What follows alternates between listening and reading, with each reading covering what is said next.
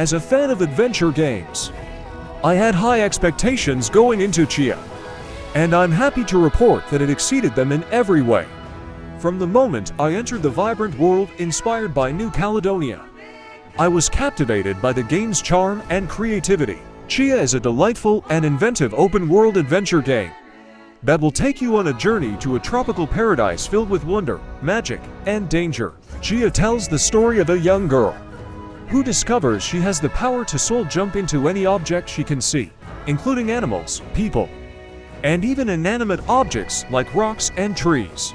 With this unique ability, Tchia sets out on an epic quest to rescue her father from the clutches of the evil Neovora and save the archipelago from his tyrannical rule. Right from the opening moments of the game, you'll be struck by the stunning beauty of the world that developer has created, inspired by the real-life island of New Caledonia.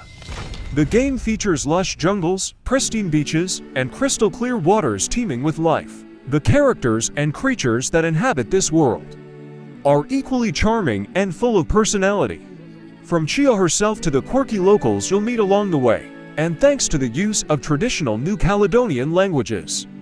In the game's dialogue, the world feels all the more authentic and immersive. The game follows the story of Tchia and her father, who live on a remote island. When Tchia's father is kidnapped by the evil ruler of the archipelago, she sets out on a journey across the ocean and nearby islands to save him and put an end to the ruler's tyranny. Along the way, Tchia discovers her unique power to soul jump into various objects, leading to some hilarious moments and providing a fresh take on exploration. As you explore the archipelago, you'll encounter a wide variety of challenges and obstacles that will test your skills and ingenuity. Whether you're navigating treacherous cliffs, solving puzzles, or battling enemies, the game never fails to keep things fresh and engaging. And thanks to Tchia's ability to soul jump into different objects, you'll always have plenty of options for how to approach each situation. Want to sneak past a group of guards by turning into a rat?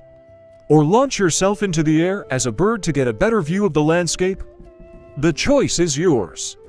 One of the most impressive aspects of Tchia is the sheer amount of content it offers, in addition to the main story, which will take you across multiple islands and through a variety of environments.